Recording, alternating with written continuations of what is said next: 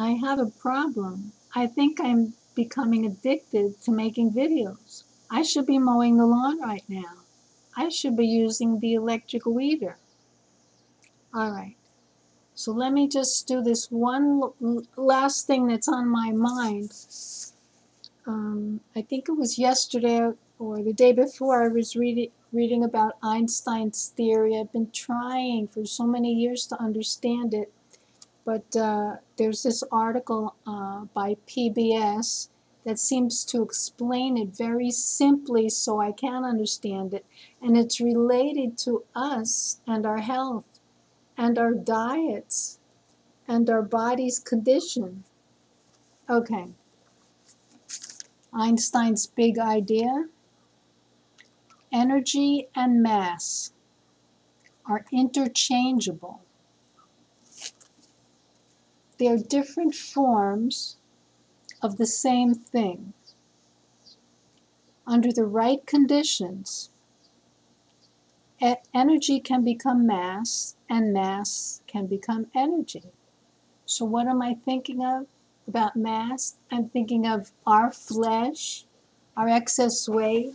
I am thinking mainly of the abdomen, which seems like the first thing that sticks out when it should be flat, when we've eaten too much or when we're over our ideal weight. Okay, so think about that. Our fat is the mass. Our energy is produced by exercise.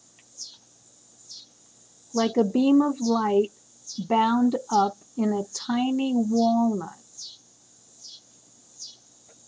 If you convert part of the walnut to pure energy, it will result in an energy moving at the speed of light.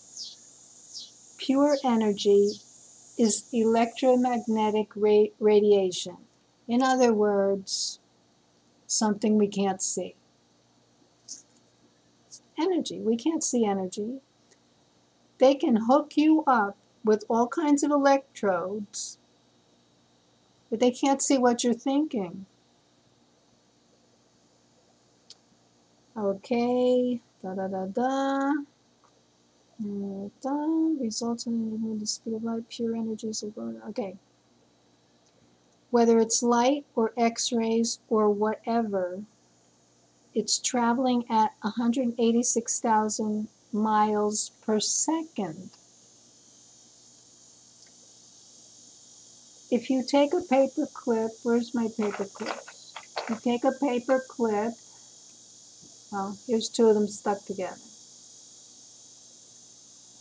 Take a paper clip and convert it into pure energy. It will create 18 kilotons of TNT.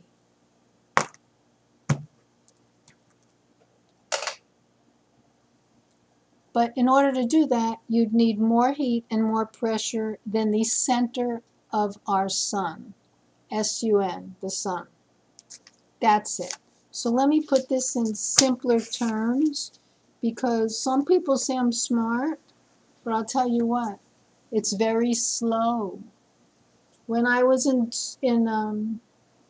junior high and high school, I was smart enough to get into the honors classes, but I could only get a C. Why? Because it took me the whole semester to understand.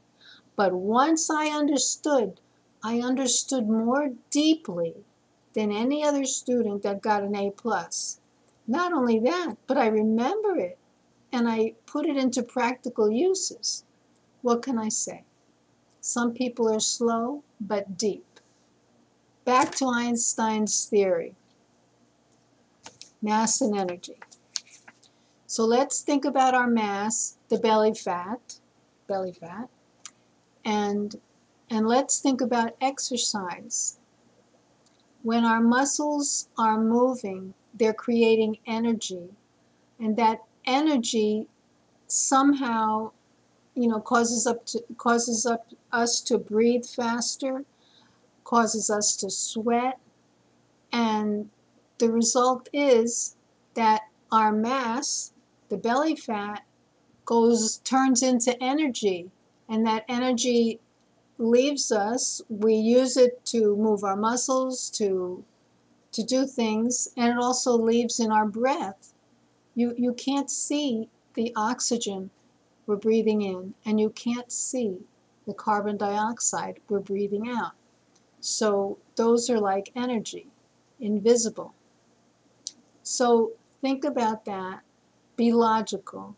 When you're trying to motivate yourself to exercise, think about that belly that should be flat. That feels so good when it's flat.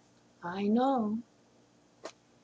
And move your muscles, any muscle, a group of muscles, two groups, all your muscles at the same time, and that'll create energy and make your mass, your belly, turn into the energy. I hope I'm explaining this well. Somebody out there is a lot smarter than me, probably. Maybe you could explain it better, but I hope you get the gist of it.